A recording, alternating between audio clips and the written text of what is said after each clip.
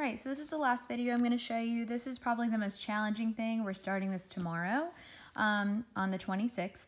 So this is doing subtraction using two 3-digit numbers, but we are going to have to regroup in order to do the subtraction. So for this example, I'm only doing this in the ones place, but the same thing applies for when we move over to other place value areas and we do have to regroup. So we're going to start with our first number, and we're going to go ahead and put it on our HTO chart. So we're going to go ahead and mark 425. Awesome. All right, and then the next thing we're going to do is we are going to be taking away 216.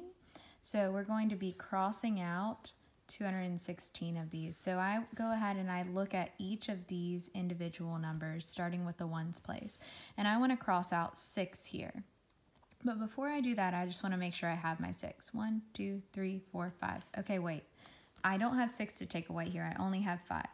So in order to make this so that this problem works out, I'm going to have to go into the next place value, and I'm going to have to take one of these away, and then I'm going to have to draw it over here.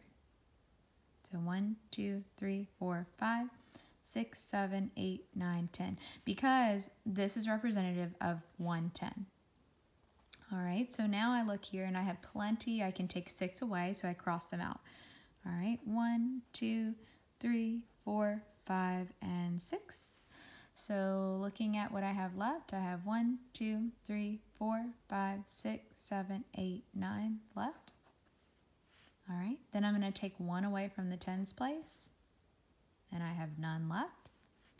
And then I'm going to take 2 away from the hundreds place, and I have 2 left. And that is my final answer, 209.